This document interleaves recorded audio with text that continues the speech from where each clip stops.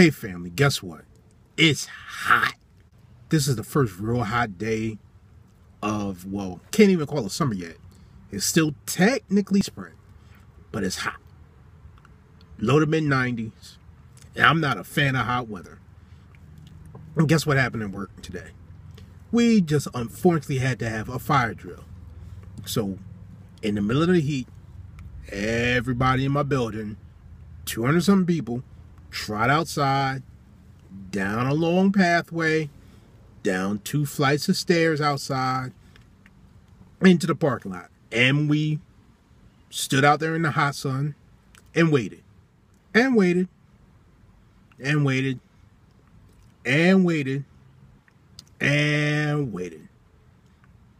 And they were slow to tell us to come back in. And they took their time to tell us to come back in. And they had to check between each other, I mean the security guards, whether we were going to be let back in.